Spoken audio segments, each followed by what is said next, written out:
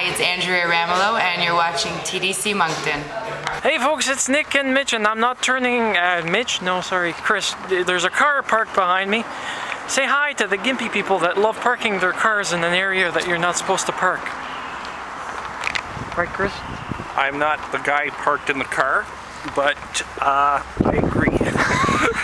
Because one should watch where they park the car. Actually, one should know the width of their own vehicle, which is scary because about 95% of the people out there have no concept on the left and right side of their vehicle, which is why you usually get either sideswiped or friggin' smacked one good. That is so true. Spatial recognition by human beings is so overrated, it's not even funny.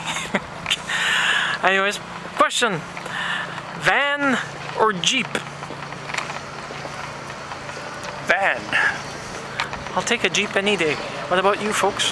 Give us a comment or a response.